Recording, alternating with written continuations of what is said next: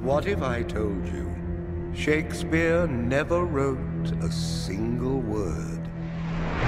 Hello, welcome to a special Ben and Christy edition of What the Flick. We're going to talk about Anonymous, which, I don't know, has Shakespeare scholars a Twitter. Does it have Shakespeare scholars I don't know. Twitter? When I went to a screening... I don't think Shakespeare scholars Twitter, first of all. They do it in the pentameter. Yeah. No, I went to a screening of it, and there were all kinds of Shakespeare experts there, and they were all very excited that A, this was going to get people talking about Shakespeare, and B, they were excited about the Oxfordian theory being out there for consumption.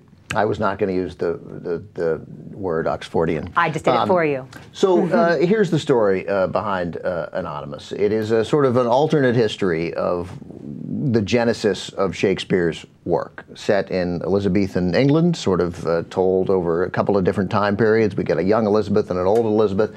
And there is a suggestion that the Shakespeare's works weren't necessarily, well, certainly weren't written by Shakespeare, but really were the genesis of a power struggle to find out who would succeed Elizabeth, because of course she was the virgin queen, except as we learned in this movie, she was no virgin, she was merely the unmarried queen. Good luck figuring out who's who in the trailer. I couldn't do it over a 2-hour movie.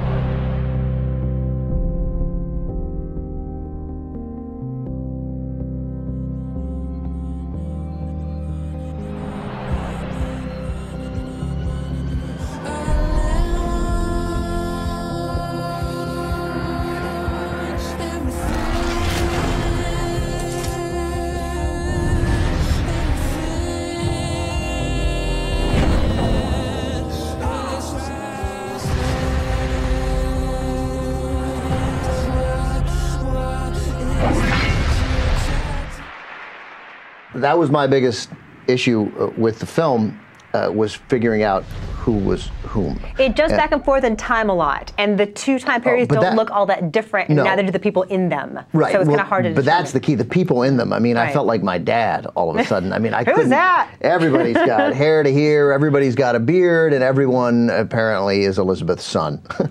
She did it a lot, yeah. Yeah, so once I either figured that out or, as I did in Band of Brothers, just decide that it doesn't matter, that made me more comfortable. It is confusing, but Rhys Ifans is so great in this. He anchors everything that might seem confusing. And you know, he plays the Earl of Oxford, and a person who had when he was young, had a romantic interest in Elizabeth, and this sort of power struggle to find her successor sort of emanates from that relationship in many ways.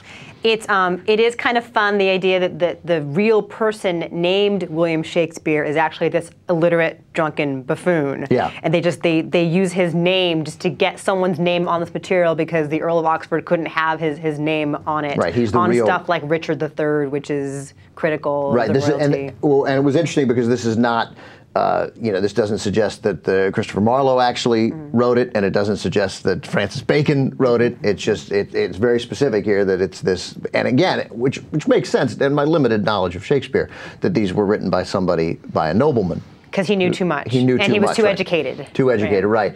And that Shakespeare just comes out accidentally, like, because he's drunk, and he's like, that's me, knowing that they're looking for some name. Right. It's very pulpy and tawdry, and it was directed by Roland Emmerich.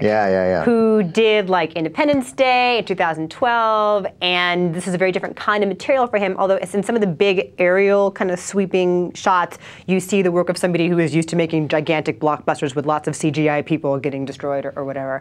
There's a very, very different kind of material for him. It gets really soapy. It does get very soapy. And it really hammers home some points that are obvious. And there's lots of blubbering about the greatness of Shakespeare. There's lots of quoting of some really obvious, most famous Shakespearean lines. Like, they don't do the entire balcony scene, but they do, you know, but soft, what light through yonder window breaks. They do To Be or Not to Be. They do Now is Winter of Our Discontent. Like, it's like a greatest hits of Shakespeare. And maybe you have to make it accessible to everybody by having the most obvious stuff. I don't think you needed all of them. But it feels like very on the nose to me quite often. Yeah, I agree. And then, but then also when the moment came that clearly that these plays were meant to represent actual people in the power in Elizabethan England, it felt like that was spelled out too clearly forced. There was no, like, they had to say, okay, now, like, there's a moment where they're like, oh, this guy's a hunchback, and I was like, I didn't even remember that the guy they were imitating was a hunchback. They later had to tell me again. So I thought there was some sort of lost, they didn't really build much suspense. It was almost like you got told, okay, now's the point where it's suspenseful, and then at the moment when there's the attempted power play by two different sides sort of simultaneously, I didn't even quite realize that this was the sort of significant seminal moment in the movie. But that said, Rhys Ifans is great. He is. They're all pretty good in it. Yeah, there's a very fun, cool gimmick where Vanessa Redgrave and Jolie Richardson, who are mother and daughter, both play Elizabeth I at different times, and they're both very sexy and vital and funny and daring. And yeah, these were good Elizabeths. These were very good Elizabeths. Very, very human Elizabeth. So anyway, what are you going with? Like a 6.5. I think you liked it a little more than I did. Okay. I was really frustrated by not being able to tell people apart, and I don't think it's just because I'm an idiot. It was difficult. It's off-putting. It's off-putting, and it's important. You need to know, because you need to know literally who's pitted against whom at these critical moments. And I was like, I don't even know who they're related to. I don't know who's on what side. Therefore, I don't know why this scene, which seems to be simmering with tension, why it's tense. So, but that said, I'm going to give it a 5.5. Okay, so our average is 6. I just did math on the fly. How about that? All right.